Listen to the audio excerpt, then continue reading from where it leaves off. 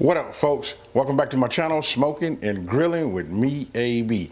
And that's right, today we grilling. Hey, listen, you seen the thumbnail, you already read the title, so you know, listen, this is gonna be like one of those beginner type, how to do ribs. You know what, we got this holiday coming up, just super easy, not finna do no competition or nothing like that. I'm just finna show you guys how you can go get yourself some of these ribs. We're gonna learn how to trim them today. And listen, we're not finna do no competition. We just finna trim them, get them on, and figure this whole grill thing out so we can go ahead and have some fun with our friends and family. So, I don't wanna over talk it, so let's get right into this trim. Okay, now check it out. Look down here. This right here, this is what you call spare ribs, right? Listen, this is the cheaper version, and this is the way you go. When you do them St. Louis style, you paid for that, and that means they're a little bit more expensive by the pound, right? So, I'm gonna open this up, get these cleaned up, then I'm gonna put these out here, and then we're gonna learn how to trim them. We're gonna get them nice and square, and we're gonna go outside and get that grill ready. Okay, we got it out, right? Now again, I'm gonna keep stressing this. This is not no competition or nothing like that. You know what I mean? No competition trim. We just wanna hurry up and get these done and get them on the grill so we can have that fun, with everybody, right? So what I'm gonna do is, look, I'm gonna just leave this tucked under here like that. If you look, this right here, this is gonna be our square edge. What we're gonna do is when we end up, we're gonna have a perfect rectangle shape right here, and that's gonna be our ribs. Now, I'm gonna go ahead and make some trims. You see this right here? This not really gonna render down. Ain't no, not really, it's not. Unless you cook it a long time, by then your ribs will be done fell apart. So what we're gonna do is we just gonna go ahead and get some of this off. Just some of the stuff that you can just grab, you know what I mean, and go from there. And I'm gonna tell you something about taking this off. It can be addicting. Before you know it, you'll have this completely naked. You know what I mean? It won't have no fat. We're gonna need some fat, but I just wanna get just whatever I can grab that just pulls up, just like you see here. This is probably getting ready to be my last, cut. Look, real easy. I like this. Now we're gonna flip this over. Then we're gonna look at this right here. Now check this out. This little skirt part right here, we're gonna cut this off too. So I'll just go ahead, just get it close to the meat as possible, and then make your cut. Here you just wanna run this just like you see like this. Real simple. Now look, this is good meat. I'm gonna tell you something. We're gonna set this to the side. That's all. Now, we got this. I'm gonna set this to the side. Let me get a little plate so I can save this. Now look, I got the square edge. It's right here. It's facing my body, right? And then in the left-hand side, upper left side, you'll see that there's a bone. You'll see right here, look. This bone right here, look, we're just gonna go ahead and cut that out. As I just said, we're gonna cut it out, right? So I'm just gonna cut it like this. And you can run your thumb around here, down here, and you can just feel right here where you're gonna cut. Even if you do feel a little bit of the bone, it's really not bone, it's like cartilage. So we're just gonna take it like this. You know about that if you had them rib tips. So we just go like this, and we save this part too. What I do is I put this in a Ziploc bag, then when I get enough of it, I go ahead and smoke these. Okay, so you can see how it's starting to come together, right? We square here, we rectangle. Look, we both of these edges right here is parallel, then we get down here, and then you'll see we got some meat down here that's hanging off the edge of my cutting board, right? Now look, I come in a little bit. I can do this. Listen, I got more than enough ribs. You know what, but I'm gonna say, let's go ahead and just cut it about right here. Oh, and also look, you see this right here? Better trim it now. We'll just take this off now. This is just extra fat that we don't have to deal with later when we start doing our rib tips. So I'll just take this off. Even though I'm getting ready to cut this off, why not get it off now? Now look, I came in, I can see this rib right here. It's kind of like short. I don't want none of this thin meat. I want it all cooked evenly. So I'm gonna go ahead and just cut it off right here, right? We'll just cut it right down there like that. We got this. This is good meat, folks. We're just gonna put that over here. Look right here. You can see right here, I got this on this paper plate. Look, this is nice. Okay, now it's time to go ahead and remove that membrane, right? You don't want to eat none of that chewy stuff. So listen, go ahead and get yourself a butter knife, and what you want to do is insert the butter knife. Easiest way for me is I go between the membrane and the bone on the end. And then I just like work it in there, pry it open. And then once I have enough to grab, I take a paper towel so that I can get a grip, because it's gonna be like, kind of like slippery, right? So once you got a good grip, you can just like pull it. And this one right here pulled just right. You can see it all, in one motion. Now, that's what it'll look like. Now, what you want to do is you want to get yourself some type of binder. I'm just using French's yellow mustard, right? You guys can put W sauce or whatever you want to put on there. I've seen people even put hot sauce on there. The binder is just so that the rub will adhere, you know, to your ribs. Now, what you see right here, and I want you to look at the thickness. Just copy that, put it on there. Don't be afraid, make it thick, flip it over. It's all about the repeat. Mustard, and then rub, and then set aside. Okay, so this is them, you know, side by side, St. Louis style, right? So now you can look up in the upper right hand corner, you can see, got them rib tips ready to go. Okay, we got our ribs ready. They rub down. That rub is soaking inside of the meat right now. So what we're gonna do is, let's just go ahead and get you started. Now, I have inside here my slow and sear, right? You'll see this, got my water trough. This right here keeps this side for my, you know, my charcoal briquettes, right? Now, everybody's not gonna have one of these slow and sears. I got it. So listen, you're gonna want to get yourself one of these, you know, tin pans right here.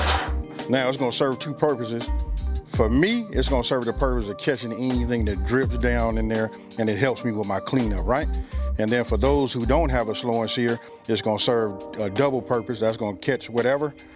It's gonna catch whatever, and then what it's gonna do is it's gonna provide moisture, because you're gonna add water into this, and it's gonna keep moisture in your chamber. Now, you see that I have that trough, right? So let me just go ahead and add this with some water right now.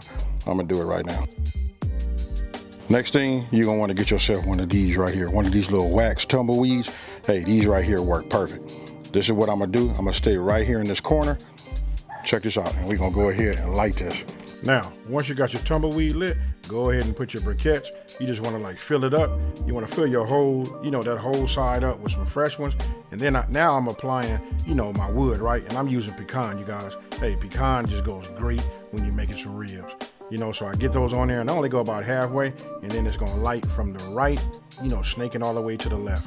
Okay, look, my temp is up, everything is good. I'm getting ready to open this lid. I've already adjusted my vent, because I know I usually keep mine a little bit, like about a third of the way open, with it about a quarter open on the bottom, a third of the way on the top, and that'll keep me right around 350 degrees, right?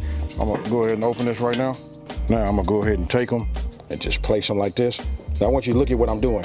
When I place them, I kind of like push them in. You want to like squinch them in, you know, squinch them together, right? Now I'm gonna take this one. We're gonna get it like this also, because the way you do it like that and the way you cook it is the way they're gonna turn out. So we just put them like this, and we're gonna close this lid, and we're gonna let them cook. Now look, one of the things I'd say, even on the back of my shirts, I say if you looking, you ain't cooking. Meaning, hey, it's gonna be just the opposite. You looking at this right here, you're letting a lot of oxygen in the inside, and listen, you're gonna get flame up. So we don't wanna look at it as much, right? So we put that on the top, we adjust our vents, and what you wanna do is you just watch it, you'll watch the heat settle down, and you just leave it like that, and you let it cook. I won't come back out here and look at these no more until after about 1 hour. Remember, put them on the grill, 1 hour to be the first time we take a look at them. Okay, look, check it out.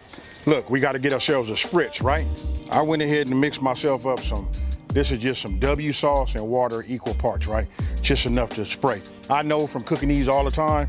Hey, listen, I cook these so much, I know how it is. I know my grill. So listen, when you guys start using your grill, you're gonna start remembering, oh yeah, it does this, it does that.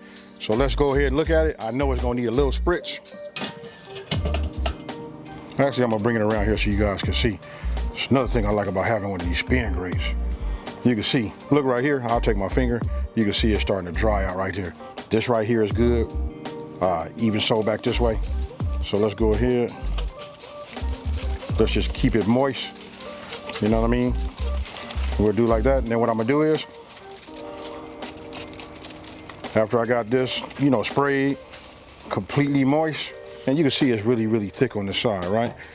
I'm gonna go ahead and grab my tongs. And what we're gonna do is we're gonna move this back here on this side over here.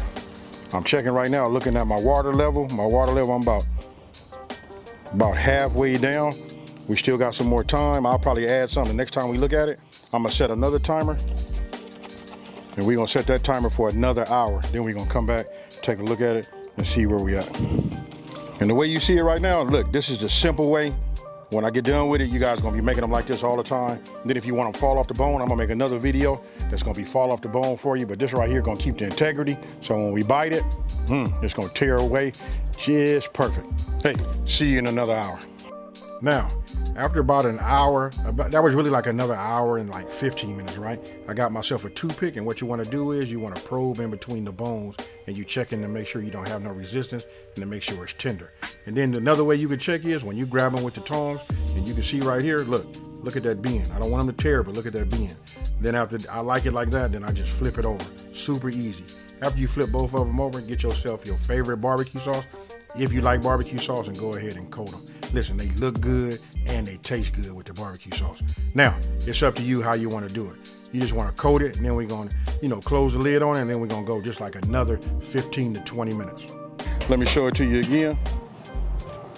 Look at that right there, y'all. Let me bring it this way. You can see, look, it's starting to glaze, and like caramelize on the top. So that's what we want. Now I'm gonna go ahead and take them off. We're gonna let them rest. I'm gonna get them set up so I can go ahead and cut them, and then we're gonna go from there. If these don't say backyard barbecue, I don't know what does. Look, I can let these been cooling for maybe about 12 or 13 minutes, right?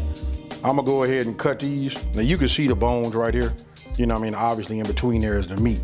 What I wanna do is I wanna try not to get it. I'm gonna start by just cutting it right down the middle, like right here. And we're just gonna go ahead and try not to catch no bone. But look, I wanna show you right now. You can see that, you see that color? That right there, that's that flavor from that grill. Now, once I'm finished, cutting these, look, I decide which one of these I wanna taste, right? You know what, we call that like chef's choice. Anyway, look, this one right here was like screaming my name. Look at this right here. You can see just how juicy it is. You can see how flexible it is. Hey, this is the right texture. Hey, hands down for a backyard barbecue, nobody can tell you're not a pit master right here. All right, so look, I'm about to dig in. So I'm gonna hold it like this.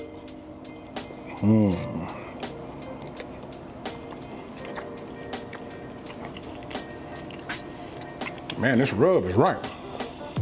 It goes great with this barbecue sauce,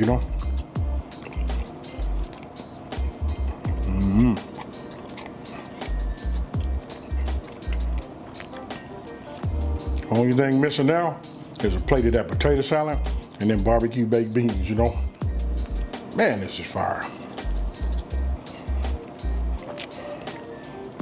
I grill a lot, do a lot of different things, you know what I mean? Hey, listen, I tend to think that we just overcomplicate things. Let's just take it back to the basics. Let's talk about what we learned. Look, at 350 degrees, right? We went in and put some ribs, we trimmed them, you know what I mean? Then we got ourselves some St. Louis style ribs, right? Put them on a grill at 350 degrees. We flipped them twice, 1 hour one way, 1 hour the other, right? Then we kind of rotated them, and then we added another 45 minutes. We checked it with a toothpick. Once we got that desired, that desired tenderness that we were looking for, hey, we was good with that, right? Then all we did was flip them upside down so we could see the back, the back of the ribs. We went ahead and coated them with our favorite barbecue sauce, which I use my own. Then we flipped them over, we coated that side, then we let it set to caramelize, you know what I mean? So what did we go, another 20 minutes or whatever? Hey, listen, but this is all about let's have some fun. Everybody enjoy this holiday that's coming up. You know what, super easy, put you out on the grill. You're not running back and forth inside the house, and it's gonna be just like super easy. So listen, if you're new to my channel, let me just take this time to say, hey, thank you for watching. Don't forget to smash the like button and subscribe, and tell everybody out there there's a channel that's simplifying these recipes and taking the mystery out of cooking. And those of you guys have been watching me for a minute, I just want to say thank you, really thank you to everybody, and I'm out of here. Peace.